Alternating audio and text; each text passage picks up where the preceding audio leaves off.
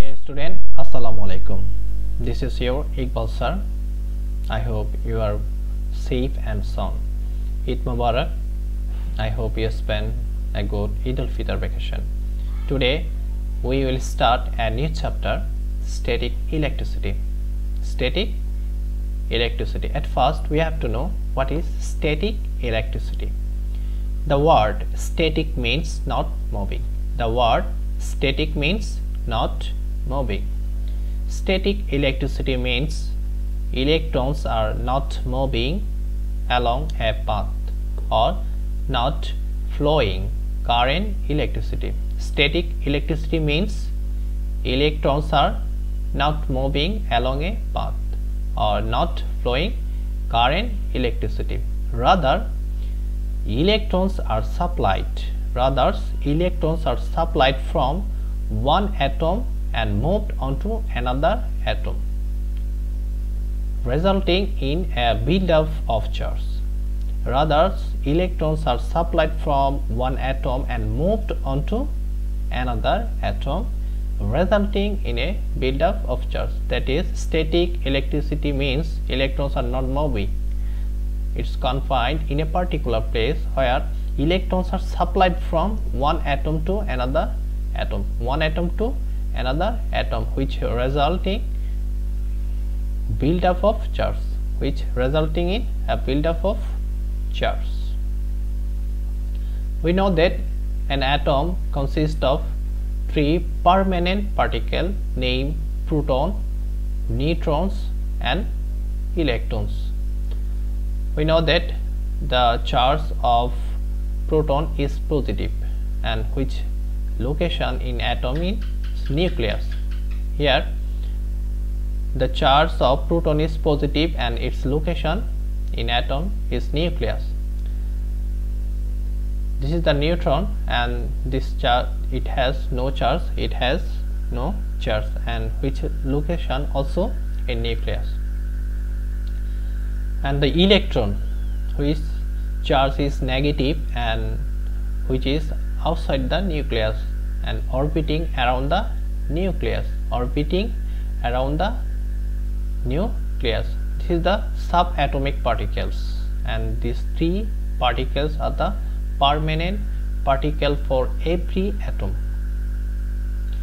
Electric charge. What is the electric charge? If an object has more electrons than protons,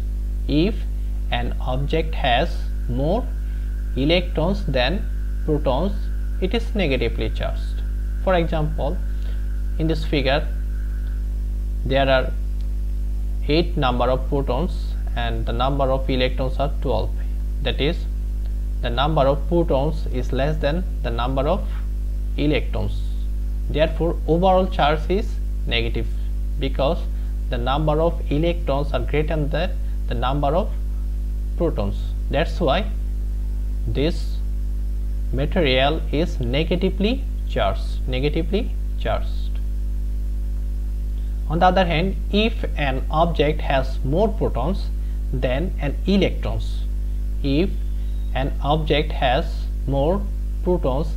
electrons, then it is positively charged. For example, in this figure, the number of protons is 8 and the number of electron is 5. The number of proton is 8 and the number of electron is 5. Now the number of protons is greater than the number of electrons.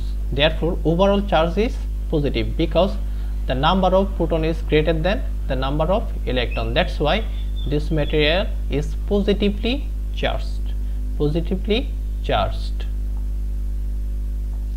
If an object has an equal number of protons and electrons, the object is neutral. If an object has an equal number of protons and electrons, the object is neutral. That is, for this figure, the number of proton is 8 and the number of electron is 8. That is, the number of protons equal to the number of electrons. Therefore, overall charge is neutral. charge is neutral. Electric charge. There are two laws of attraction and repulsion. There are two law of attraction. Opposite charge attract each other. Here in this figure, this is the positive charge, this is the negative charge, and as they are opposite charge, they attract each other. On the other hand, similar or like charge repel each other. Similar or like charge repel each other. In this figure, this is the positive charge and this is also positive charge, that is both are similar charge and they repel each other. On the other hand, this is the negative charge and it also a negative charge, that's why they repel each other. Electric charge. Electrons can be transferred from one object to another. Electrons can be transferred from one object to another.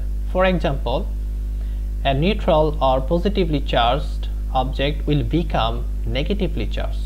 A neutral or positively charged object will become negatively charged if it gains electrons. If it gains electrons. For example, in this figure, this two material is a neutral object. If we rubbing these two objects with each other, if some electrons goes to this object, then the number of electron will be greater than the number of proton. That's why we can say that this is the negatively charged object. On the other hand, similarly, a neutral or negatively charged object will become positively charged if it loses electron. Similarly, a neutral or negatively charged object will become positively charged if it loses electron. For example, these two object is a neutral object. When we rubbing with each other, then this object loses some electron. It loses some electron, then the number of proton will be greater than the number of electron. That's why we can say that this is the positively charged object. Electric charge. Only electrons, that is negative charge, are capable of moving from one object to another. Only electrons, that is negative charges, are capable of moving from one object to another. Protons, that is positive charges, stay in place, that is it cannot move from one place to another. Only electrons can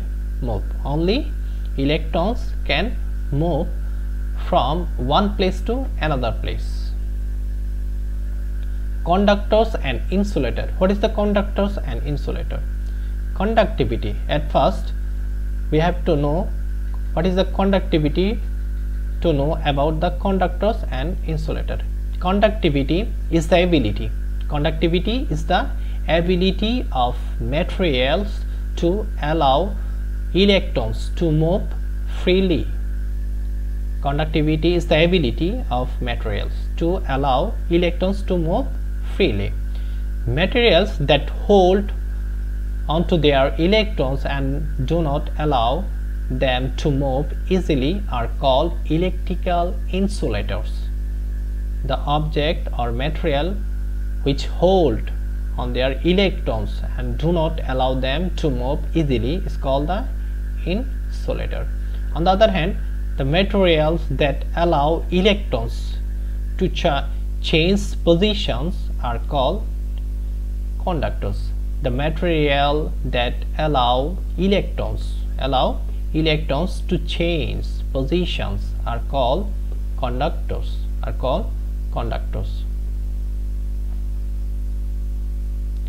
Insulators. In an insulator, the electron